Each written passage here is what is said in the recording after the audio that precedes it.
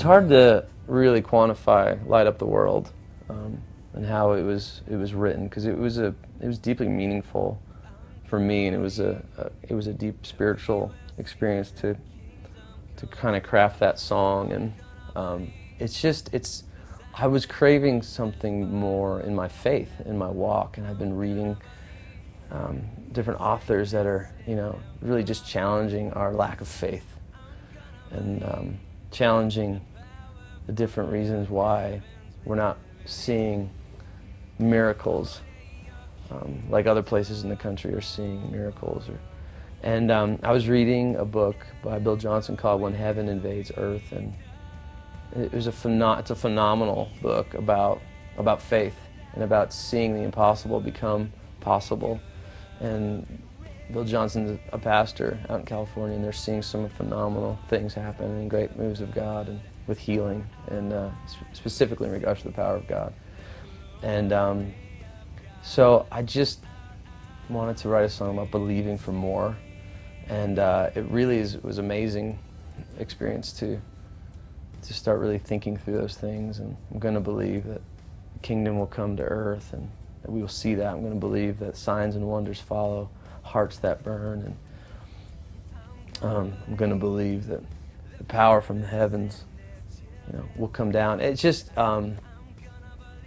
in Mark it says that all things are possible for those who believe, and it's just branching out and saying, I believe that, when Jesus healed people, he'd always say, the kingdom of God came upon you, or the kingdom of God came near you. And we are like Christ on the earth, and we can see the kingdom of God come near us and the kingdom of God come upon us. And even since believing these things and trying these things, we have seen miracles. We have seen the power of God come down in unique ways. And it's really, really interesting.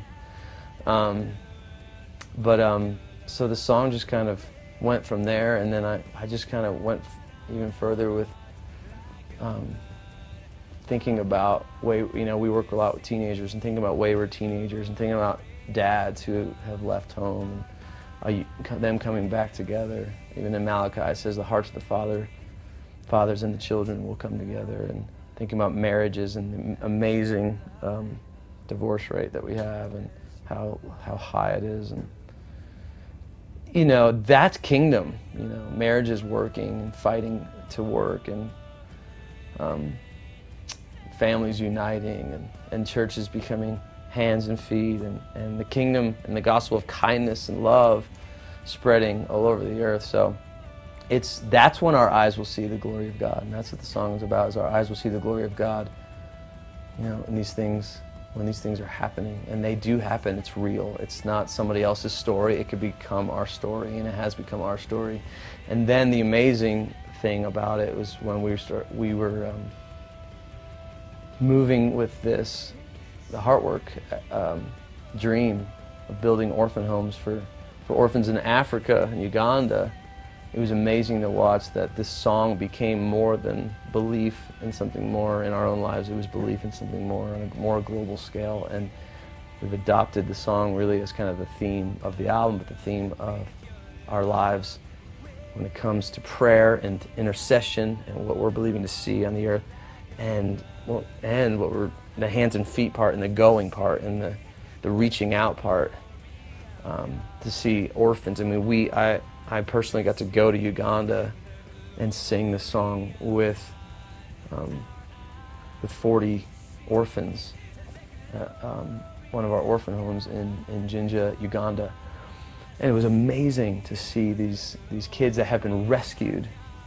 Their destiny has completely been rescued.